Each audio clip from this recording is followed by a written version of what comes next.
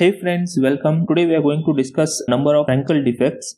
Now in case of Frenkel defect, as you can see in the image, we have taken the example of silver chloride crystal, and Frenkel defect basically arises when any cation or when a cation of a crystal, it leaves its position and sit in the any interstitial space in the crystal. Basically we know that cations are smaller as compared to anions, and these cations, because of its small size, can sit in the interstitial space very easily. So as you can see in the figure, we are having the gray dots are our cations and the green dots are our anions, and so silver cation will sit in any of interstitial space, and the defect that is produced is known as Frenkel defect. Now the number of Frenkel defects we need to calculate will also move on the same ground as we have seen in case of our Schottky defect. So suppose if we are considering that we have any crystal which is made up of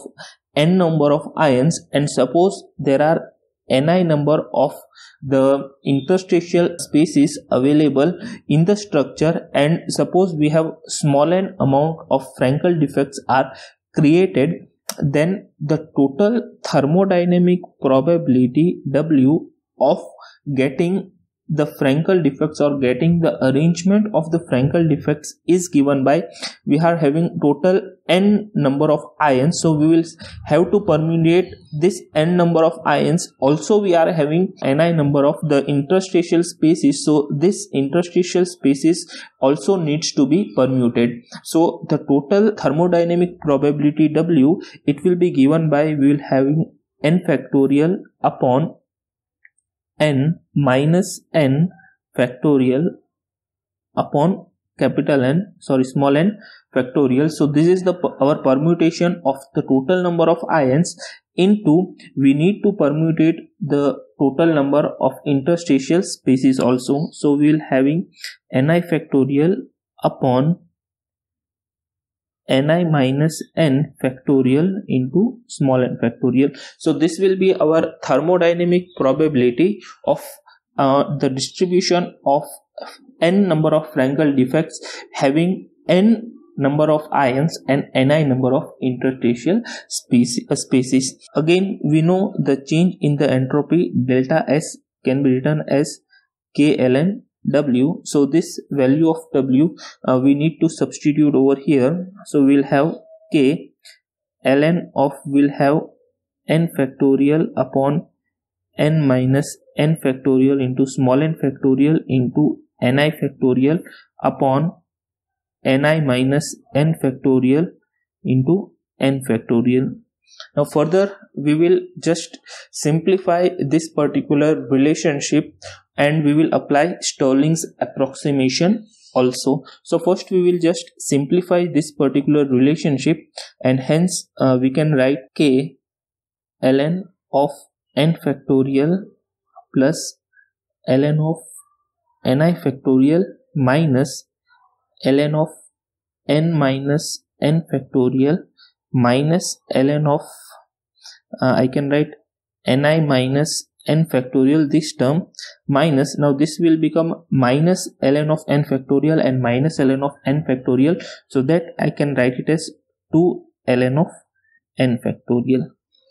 Okay, now further we will apply Stirling's approximation formula to this particular relationship, and hence we will have k into n ln n minus n plus ni ln ni minus ni minus, we will have n minus n ln n minus small n plus n minus n minus ni minus n ln of ni minus n plus ni minus small n, sorry this small n, minus 2n ln n plus 2n.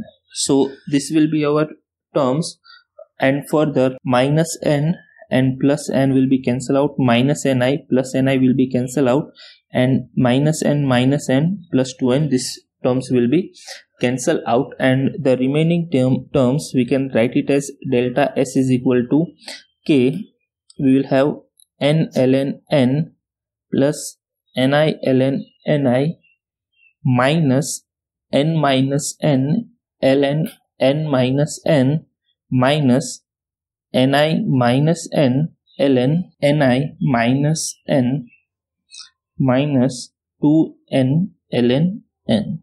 So this will be our relationship. Suppose if we consider that delta H is the enthalpy change for creation or for the formation of one Frenkel defect, then total enthalpy of formation of n Frenkel defects, we can write it as n delta H, and again the change in the free energy delta G, we can write it as n delta H minus T delta S. So we know the value of delta S, so we can substitute over here. So our relationship will become delta G is equal to n delta H minus T into K into n ln of n plus I can write it as this, suppose equation 1, so dot dot dot minus 2n ln n. So this will be the same relationship over here. I have not written it whole in order to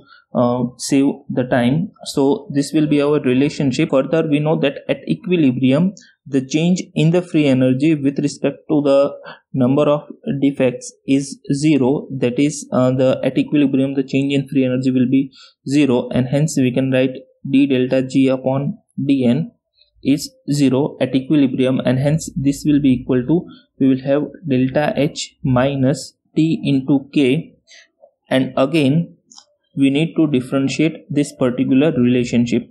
Now in this particular relationship the first and the second terms are constant, okay, because for a definite number of, or for a specific crystal that we are taking, the total number of ions are fixed and their interstitial spaces are also fixed. So both these terms are fixed and hence the differential will be 0, and we need to differentiate only last 3 terms of the relationship, and the differentiation of the last 3 terms of the relationship will come out. You can write directly ln n minus n plus 1 minus, or plus we will have ln ni minus n plus 1 minus we will have 2 ln of n minus 2. So this will be the solution of differentiation, and this will be equal to 0. So this, both these terms will be cancelled out, and ln 2 I can write it as ln square, and hence we can solve this relationship, and hence we will have delta H minus T into K, we will have ln of n minus n into ni minus n upon n square, and this is equal to 0. So this will be our relationship.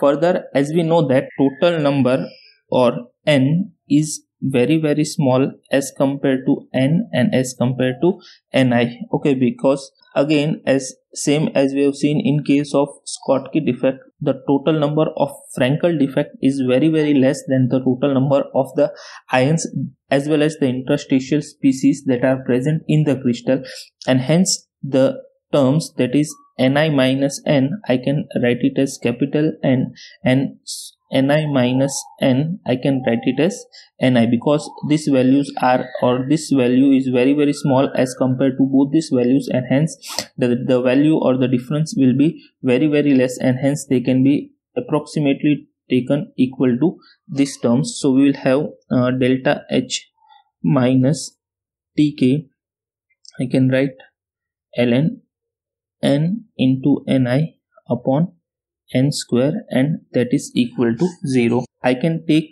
n square common, so this term I can write it as under root. So we will have delta H minus Tk into ln of, I can write under root of n ni upon n, and this will become square, and that is equal to 0. So this will be our value. Further, we will just simplify this particular relationship, and hence we will have delta, or hence I can directly write, I can take this term on right hand side, and again this 2 I can take it front, so we will have ln of under root of n upon n will be equal to delta h upon 2 kt. Further, in order to remove ln, we can take antilog, so we will have n upon ni, or under root upon n, that is equal to e raised to delta h upon 2 kt. And further, we want the number of Frenkel defects, so we can just interchange, or we can just take the reciprocal. So we will have n upon under root of nni, that is equal to e raised to minus delta h upon 2 kt, or I can write n is equal to nni raised to 1 by 2 e raised to minus delta h upon 2 kt. So this is our final representation of number of Frenkel defects, or final representation to calculate the number of Frenkel defects in a crystal having n number of ions and ni amount of interstitial species. Hope the topic was clear. Thank you very much.